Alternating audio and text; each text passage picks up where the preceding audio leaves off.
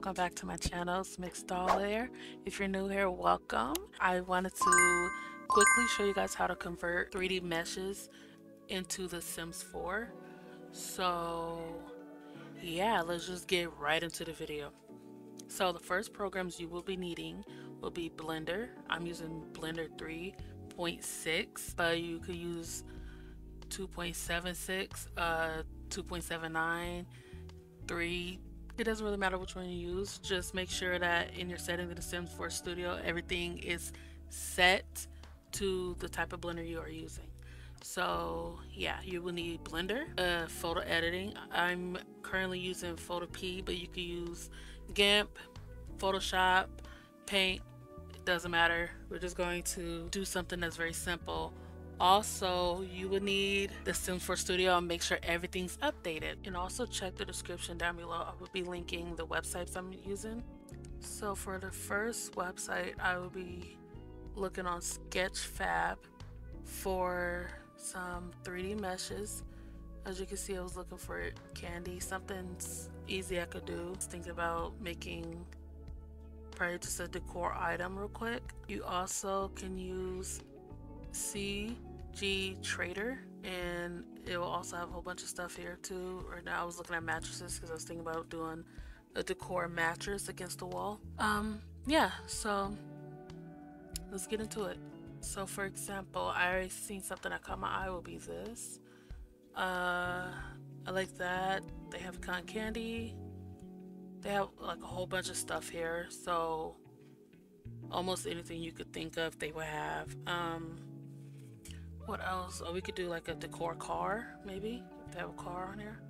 They have like a whole bunch of stuff. Some of the stuff you could buy or you could just download for free. I prefer free items like this right here, just because it's quicker and easier to deal with, and plus it's free, you know. So let me search this website and see what I'm looking for.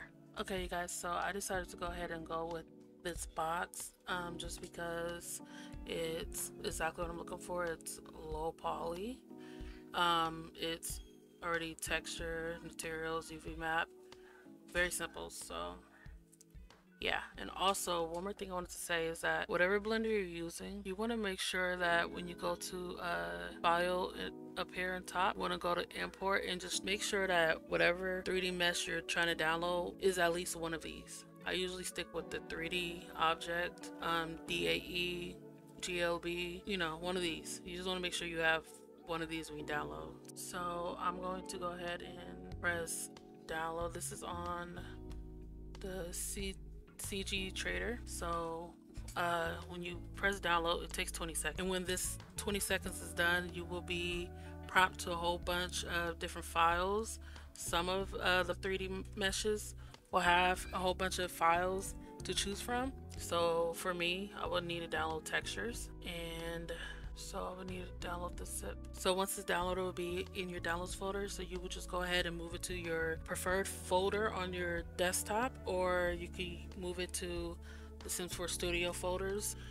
And since it's in a zip, I'm gonna extract it, and then for the textures, it will come with different textures. So it'll come with a box texture, and it'll come with normal map. What I usually do is just take one I need, and I will need to take the normal map as well and throw it over here. And that's all you really need to do. You will come back to these later to resize them. Other than that, you go ahead and close that. Go ahead and close that, and close this one. Go back into Blender, press X on this box, go to File, Import, USD, go to the folder you put your object in, and yeah, now this is my object. I'm personally going to go ahead and get rid of these just because I don't need them, but I'm going to go ahead and scale these down and work on this box. So since this box is already done, you could go to UV so you can check it out. It's most likely already UV'd, so you don't need to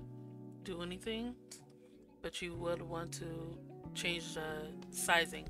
So to do that, go to UV editing, highlight the whole box by pressing A, and then Press A over here, go to image, go to new, and just press OK. Then you will go to UV, all the way down to it says export UV layout, name it something. Just delete this and press 1. So that will give us our UV. So now what we will do is go to our editing program and we will open up the file that we just saved. So this is mine. This is what I will be opening. Now we're going to go back into our folder, grab the image and just drag it here, and that's all you guys will have to do. And just press export as PNG. You could name it something if you want to. Just erase this, just put plain cardboard box. Go to our downloads, grab it, throw it back on our folder, and then that's it. And you will repeat the same steps with the box normal. So come back in here, go back to image, go to open, and grab the box. And then over here on this side, press use nodes. You would need to click on the material, use nodes, and base color, image texture, and then plain cardboard. That's how you will get your box. That is literally all you need to do. So sometimes when you download a 3D object, it will come like this, and you try to move one, but the other part won't move, or vice versa.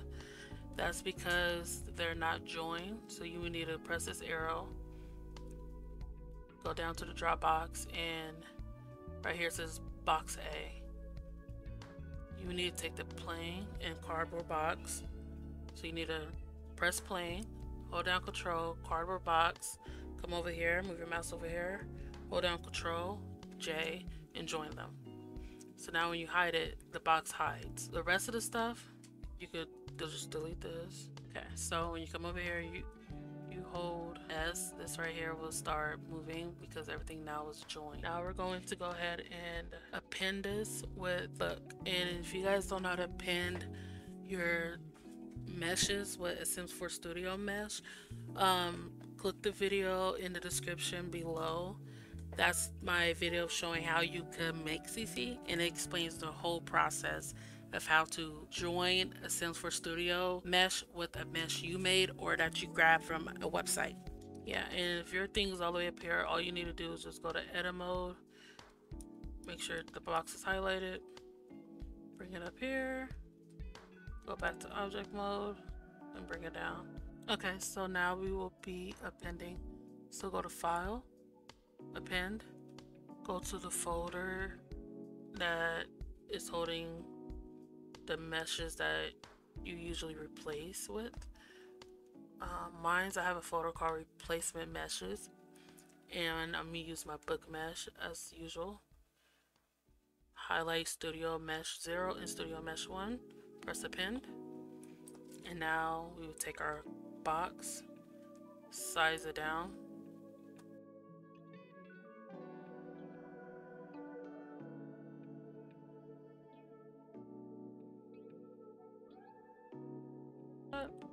and that will be it. You need to go to Studio Mesh 1,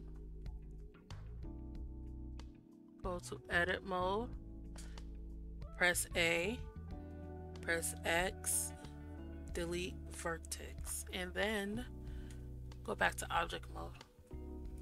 While you're still in Studio Mesh, press on the cardboard, hold down control, hit the one that says Studio Mesh 1, go over here, control J, and now they're joined. Now you come over here and delete this one, and now you have your box. Now you can come over here and size this down a little, go over here, fix this up a little, and save. Now save yours as plan box. Also, quickly just check and delete the diffuse. You will need to go to material. It will have a few materials on the side, so just delete the ones you don't want and make sure everything's correct. Go and save it. I named mine's plain box, save as. Now we're going to jump into the Sims 4 Studio. Go to object, create 3D mesh, get a base game book.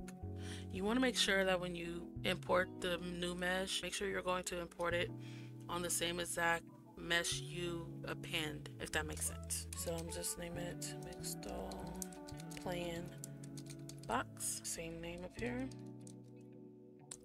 Come over here, go to mesh and import your mesh. And do the same thing for all LOD.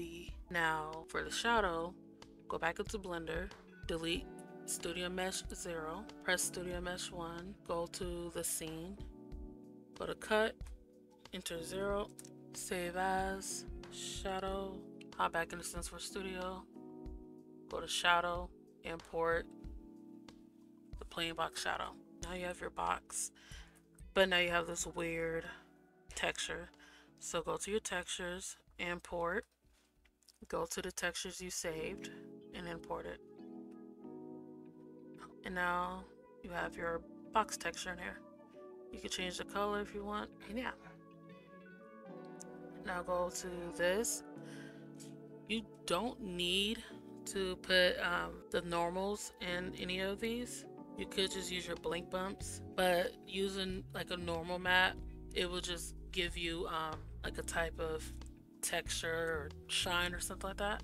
So yeah, we're gonna just use this for now, and then if anything I'll fix those later. Go to tags, this will be decorations. You could change the color, light brown, dark brown, and just press save, and literally that's it. Okay you guys, so I am in the game and I just searched my name and I found the little box we just made, and look how cute and realistic it is.